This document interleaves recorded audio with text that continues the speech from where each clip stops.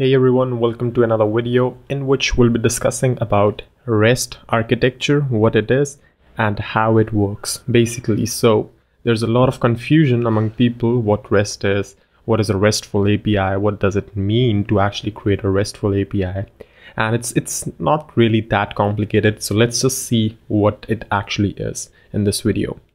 So REST stands for Representational State Transfer. So there's an E somewhere in representational. I don't know which E is that, but well, that makes it REST, right? So REST basically is a style, is a design, is a, you can say that it's something which is not a specification. It's just there as a style you can follow, but it's not a formal specification. That means you don't have a formal document which would validate whether what you have created on a backend is a RESTful API or not, right? So it's just a style you have to follow. Now REST consists of HTTP methods, status codes, response types, stuff like that. Basically, if you're creating a RESTful web API, HTTP methods, status codes, and response types is the stuff you would be creating the APIs over, right? So coming to HTTP methods, there are a lot of methods for HTTP. I've just listed some of the main ones which REST API used if you're using REST. So if you're using GET, that means you want to get something from the server, right? If you're using POST, if you're sending a POST request to a server, that means in REST style, that means you want to create a resource. If you're using a PUT method, that means that you want to replace a resource with the one being sent in the body of the client, right? Similarly, patch means that you want to update the resource on the server, on the endpoint, and maybe if it's not present, then you want to create it. And delete means deleting the resource, right? So coming to status codes for the HTTP protocol, we have if you have a status code in 100 to 199, it is usually informational response. It's not very helpful.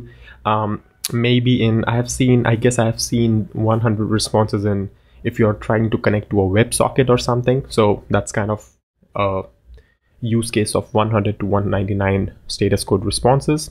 If you're in 200 to 299 status codes, that is indicating some sort of successful response from the server, right? So 200 response code means that it is okay, and I think the most common status code on the web is 200 okay, right? So 201 is also a successful status code that the resource is created or something. I don't remember exactly, but that's what it stands for.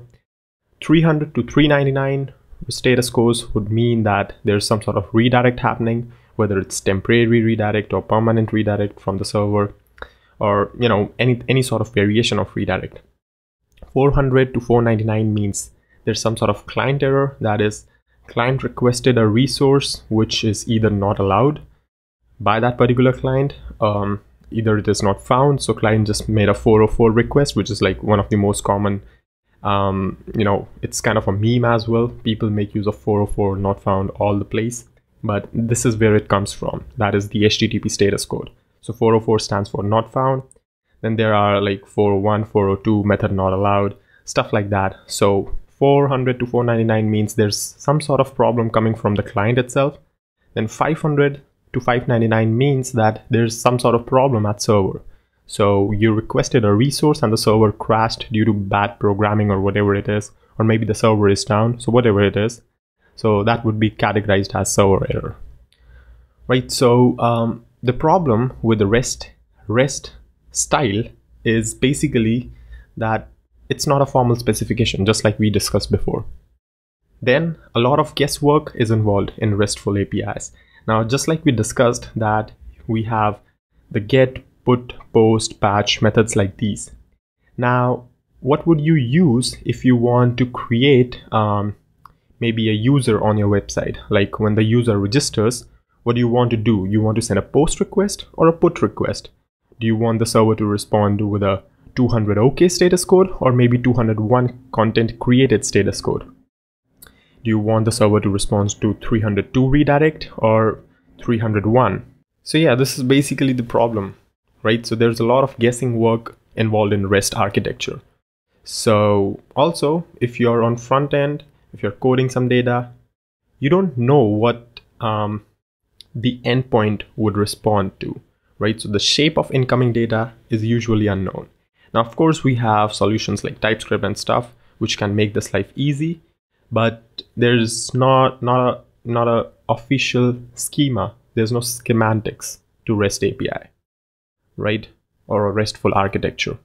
So these things could be technically fixed with other implementations, which are like GraphQL, right? So GraphQL is a better alternative, but we'll discuss what it is in depth for, in some other video, because that's not really the topic for this one.